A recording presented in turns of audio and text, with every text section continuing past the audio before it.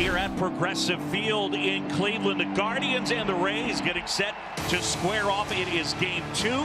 We've got another really good pitching matchup. Triston McKenzie, the slender right-hander on the hill, and you look at what his repertoire is. He's got that four-seam fastball, the slider, but Dougie, the curve is what we will really be looking for him to lean on, especially with 2 strikes. Yandy Diaz, the leadoff hitter. In the air, center field. Chasing back is Straw. And onto the track, he pulls it down. That'll bring up Wander Franco, the switch-hitting shortstop, batting left-handed. Now the kick and the pitch. And it is swung on, skied in the air once again. Shallow center, Miles Straw waving everybody off. 2 down. Randy Arozarena 0 for 4 yesterday with 3 strikeouts. As that pitch is swung on, skied in the air. Guess where? Shallow center. How about that? 3-0 pitch, shallow fly to center. That'll get our first standing ovation of the day as the Guardians head to the third base dugout. Against Tyler Glasnow. He has an electric arm coming back from the surgery, but you look at what he can be effective. The strikeout rate, 39%, way above Major League Baseball average. Has a lot of body of work this season because of the injury, but in the past it's about the curveball. 54% four-seam fastball, but the curveball is the electric pitch that he gets to chase and gets those laid-out strikeouts. Leading it off for Cleveland, Stephen Kwan. And a little roller to third, backhanded Diaz, long throw, and a nice play by Yandy Diaz to get the Guardians Stephen Kwan. Here's Ahmed Rosario, the right-handed hitting shortstop. A swing and a miss. Rosario goes down on a good curve, and Glasnow has gotten the first 2. I mean, this is what we're talking about, the chase. This is what the Rays had struggled offensively yesterday, chasing balls down and away out of the zone. Here's Jose Ramirez, switch hitter, batting left-handed. Swing, and he popped him up. On the infield, right side, Wander Franco calling for it. Now the wind pushing it back to short right, but couple of steps onto the outfield grass, and he makes the catch, and that will retire the side. So 3 up, 3 down for Tyler Glasnow as well. Second inning, no score in this one as the cleanup hitter and DH Harold Ramirez. Now the 2-2 and strike 3 called. Nailed the inside corner. That'll bring up Ji-Man Choi, the left-handed hitting first baseman. 2-2. Check swing. Did he go? Yes, he did. Struck him out. And a 2-out walk for 𝗚𝘂𝗿𝗶𝗵𝗵𝗵𝗵, and now Manuel Margot, the batter. Now the 0-2 delivery. Swing and a miss. He struck him out. Triston McKenzie pitches around the walk. 3 strikeouts in the inning. Midway in the second. 0-0. Top half of inning number 3. Christian Bethancourt against Triston McKenzie. What a jump this guy took. McKenzie at just 25 years old. His final 11 starts, a 2.27 ERA. First, the 2-strike offering. The 0-2 cut on and miss struck him out on a curveball. Rays don't have a hit yet today. They have a walk, and that's all. Here's Jose Siri. Now the 2-strike pitch. Swing and a miss with a fastball at 93. Last 5 outs have been strikeouts for Triston McKenzie. 2 down in this scoreless third, top of the order, and Yandy Diaz. 0-2. Swing and a miss. He struck him out. McKenzie strikes out the side. He's got a half-dozen punch-outs. Paredes, right-handed batter, did not start yesterday, but successful on a pinch hit late. 1-2 hit on the ground and a base hit into right field. First hit of the day for the Rays and a single with a man aboard. Scoreless game in the 6th. 2 out, 2 men aboard, and the batter will be Harold Ramirez. In the air, left field, Kwan shuffling back. Has it. And McKenzie, 6 shutout innings, a brilliant performance here this afternoon. What a job today by Tyler Glasnow. His 3rd start since Tommy John surgery in August of a year ago. Now he turns it over to one of the deepest and best bullpens in the game, Peter Fairbanks. Too high, ball 4, and now Straw is on. Check swing and a pitch upstairs, did not go. And now 2 are aboard. Some discussion here, Kevin Cash, whether to bring the trainer out. Plate umpire Adam Hammery out there. Is it a blister situation? And he's done.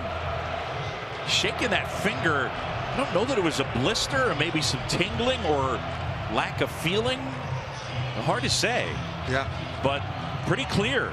This place is in a frenzy. Cleveland has loaded the bases for Jose Ramirez. Right-hander ready. Ramirez waits. And a swing and a miss, and he got him. Huge strikeout for Jason Adam. as he gets Ramirez. Bases are still loaded. One out.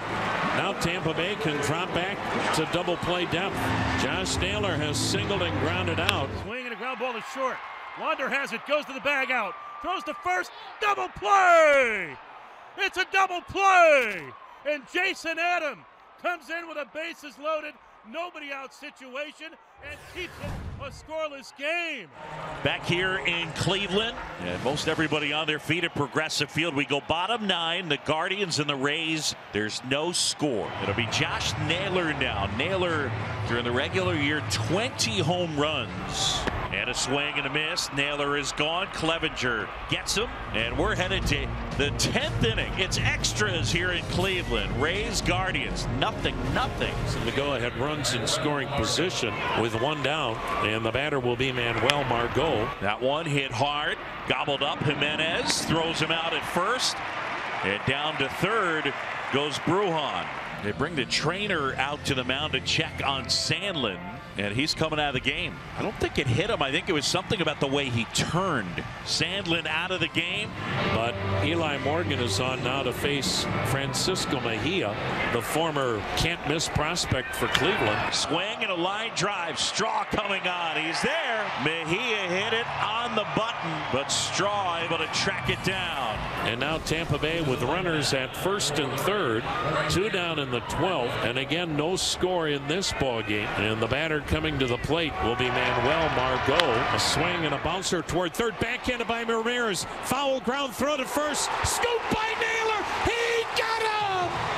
Tampa Bay will challenge the call. A backhanded grab by Ramirez going to the line. Falling into foul ground, a one-hop throw to first. A great scoop by Naylor. Did he keep the foot on the bag or did it come off? After review, the call stands. The runner is out. Tampa loses its second challenge. So a runner at first, 2 down in the 12th inning, still no score. Andres Gimenez, who's had so many big moments in his first full year in the big leagues, an all-star, potential Gold Glover.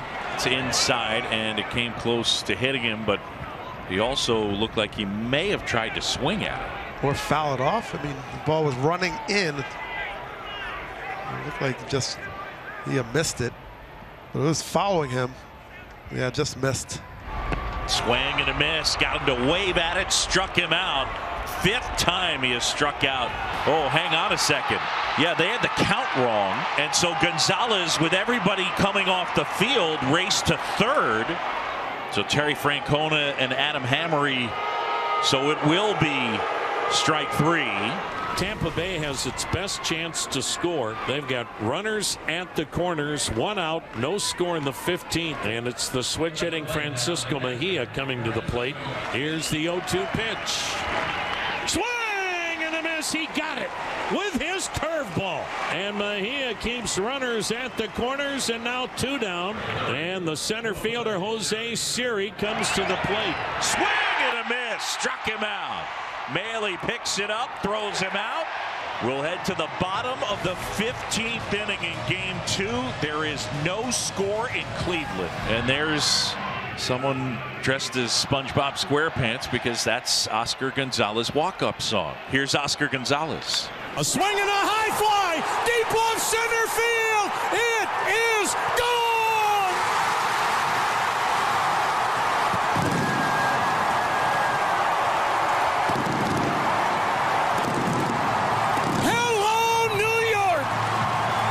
Gonzalez sends the Guardians to the division series. A mob scene at home plate.